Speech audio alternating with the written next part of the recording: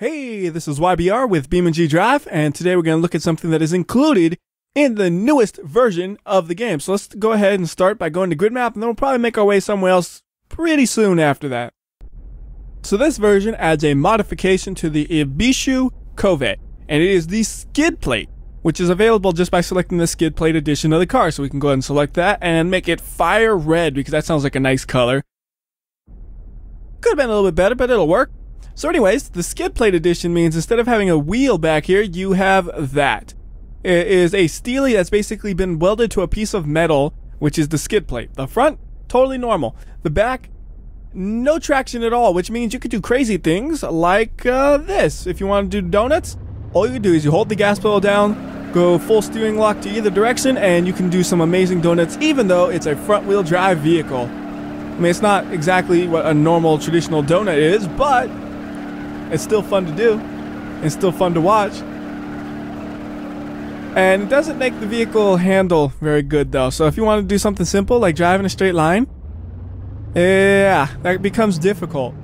You see, I'm all trying to just keep this thing straight, and we're not going exactly straight along, are we? We're kind of swerving all over the place just to make sure we don't spin out. I mean, we could just spin out if we wanted to though, and then be like, yeah. I mean, that's the easiest way to try to control this, is when you know you can't recover it, just let it spin out and then keep driving. At least I think that's the easiest way. I don't know. Some other person might have a better idea, but it seems to work out relatively well. Another way that works out relatively well is going in reverse, it seems like. And look at that. I got nice straight steering right here. We can't go very fast, but we're going to at least go straight. Relatively straight. Like, let's see. Test of precision. Try to get in between those two blocks. The back end was there. That's 50% of it. Well, 20% of the car was there, so it's 20% of it. And the back end's all beat up, of course. But it really doesn't matter as long as our front wheels can do something. Go! Come on. I'm afraid to upshift because I don't know if I'll just bog down. I guess we're okay. Keep upshifting. So now it's even worse to control. Before it was terrible to control, but you can kind of manage it. Now it's damaged, so it's just like, yeah, you want to go in a direction? Too bad. You're going whichever way the skid plates make you. Oh, and they made me dodge the ramp. Well, the problem is the skid plates aren't even really there anymore. Like, yeah, they're not there anymore. So let's go ahead and reset this one. And now we can have our skid plates all good and functional. Let's see, how does this thing do on a suspension test? I'll go nice and slow over it. You know, suspension's actually there still. So they can actually go over that. I forgot, the suspension's totally there. It's just the wheels. Although now one of the skid plates has been rotated, which probably is not good. Did it get rotated back up right normally? Did it? I can't tell. Stinking shadows. Not quite. Doesn't look like it. Oh, it did! Oh yeah, we're good to go now. Go where? Wherever the skid plates will take me, because the other side is still not right, which means we can't even really go in a straight line if I wanted to. Well, I'm sure you could. But it's difficult. It's very difficult. So let's reset it so the skid plates are pointed in the correct direction. Alright, go in reverse some more because I like going in reverse. Making sparks fly everywhere underground. Look at that. Beautiful. Above ground, not so much.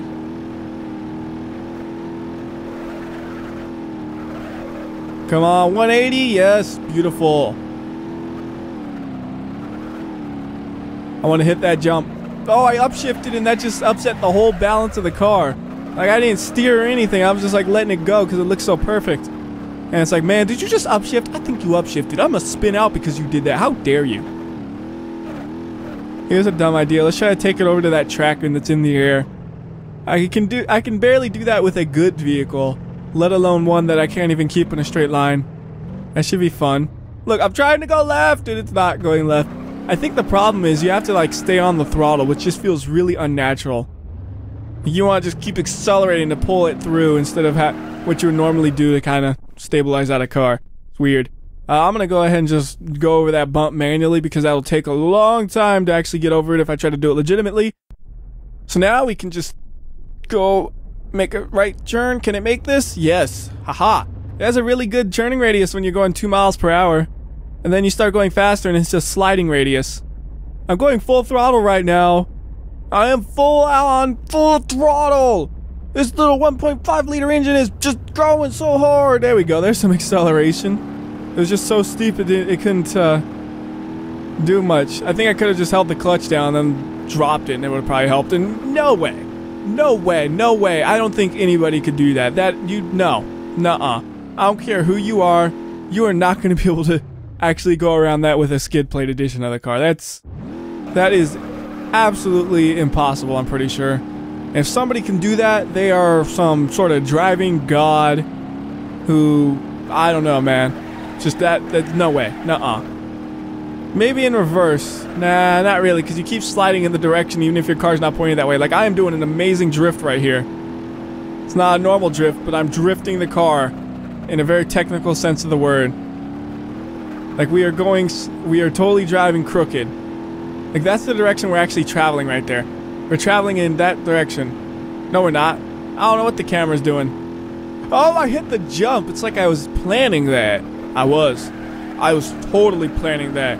You didn't think I didn't see that jump coming? Because I didn't.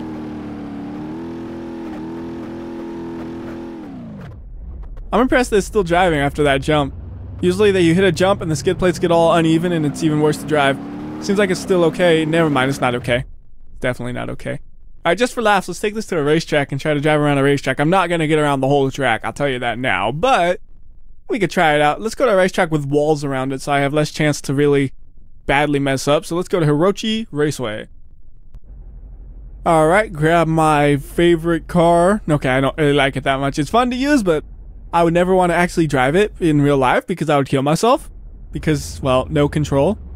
Alright, so I'm gonna slowly make my way to the racetrack.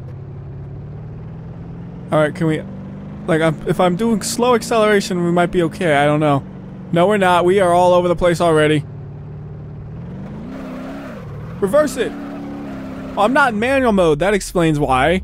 The thing was probably shifting all over the place and I wasn't paying attention because I was just going based off of the engine sounds. Or it might have not been shifting all over the place and I'm just using that as an excuse. I don't know. Either way, I feel safer if I'm using manual. Because I can know when it's going to shift, so I can kind of let up on the throttle to hopefully keep it a little bit more stable. Come on, no way. Now when there's actually like stuff around, you can see just how terrible this thing is to try to drive. Like when you're in a big open area, it's like, yeah, it's not that bad. I mean, look, you can still control it. But then you actually have to try to stay on a certain part of the road. No, not going to happen. Yeah, I don't even know why I came to a racetrack, to be honest. This is a dumb idea. Like, the way you would do the racetrack is basically spinning out in every corner a couple of times as you go through it. That's how you would do it. Oh, man, that's dumb. So dumb. There really should be a race, though. Who could be the fastest around a racetrack with this? It has to be a really short racetrack, though. Because it's going to take a half hour for a track like this one. Well, maybe not quite a half hour, but it's going to take a long old time. So I'm bored of this already. I just wanted to try it out. And it's just as difficult as you would expect. Going forward or reverse, it's difficult. So let's go ahead. And here's another idea. Let's see how the AI uses this. Let's go ahead and do a destruction derby and see what they do when you give them a busted up car like this. Well, at least it should be busted up for them because they're like, my back wheels are broken. But no, it's just made like that. So, finally spun out and change level, and let's go to the derby map. I really wish I knew why this map sounds just like static. It's kind of annoying.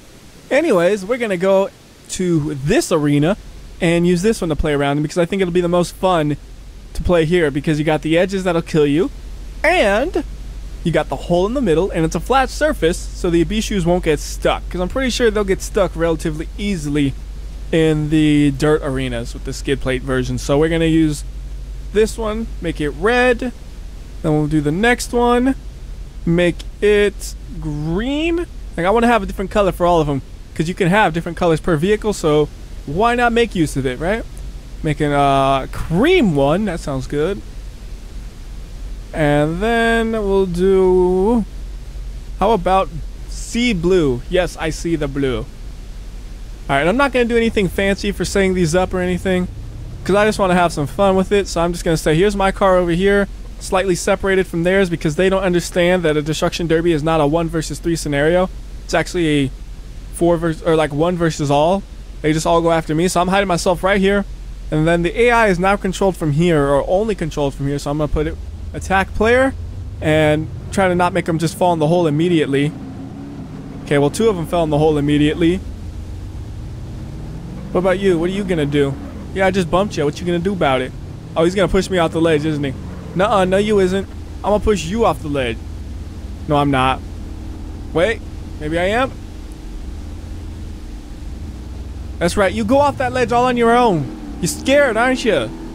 Yeah, I'm yeah, I was like, oh, I'm falling down. Alright, reset all. Let's do it like this. I'm too scared to move. Good thing they're dumb. Man, is this a 1 versus 1 or something? Because the other guys keep murdering themselves. Alright, maybe I'll accelerate right after the start so they don't do that. There we go. Oh, goodness. Now I'm going to actually lose. Wait, green guy's gone. He's is gone. Beige is toast. Only one left is red. Red is dumb. Red is really dumb. He just... AI is not good at this.